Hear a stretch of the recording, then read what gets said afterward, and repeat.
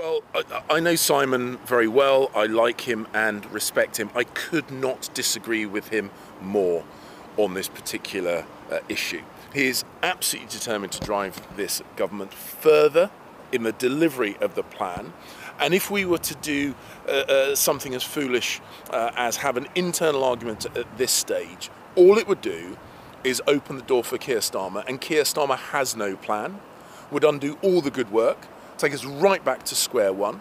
So I'm going to stick with the plan, I'm going to stick with the Prime Minister, and I'm going to keep working on behalf of the British people.